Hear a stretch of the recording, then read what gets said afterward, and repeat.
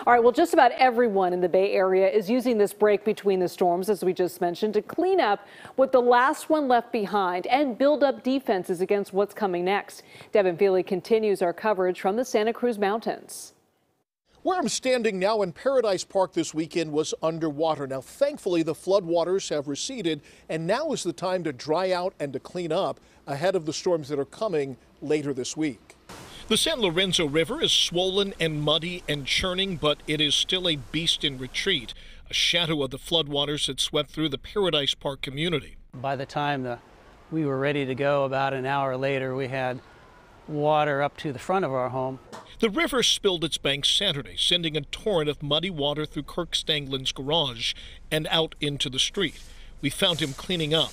He says the floodwaters never reached the inside of his house, a small victory in the face of Mother Nature's onslaught. It's just cold, wet, dirty, depressing work, but in our case at least, yeah, it is a first world problem. Others were not quite so lucky. Once it breaches, it fills up the garages first.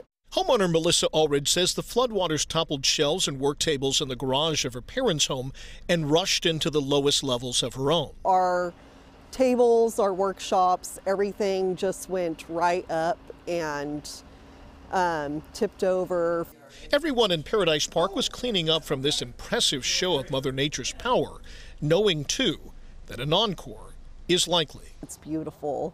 It is paradise all year round, and we do have a flood every few years. I know every few years this is what I'm going to have to deal with, and sometimes I get help, and sometimes you just do what you can by yourself. The folks that live in this community say don't judge it by the wet of winter. You got to wait until the summer to truly understand why they came and, more importantly, why they stay.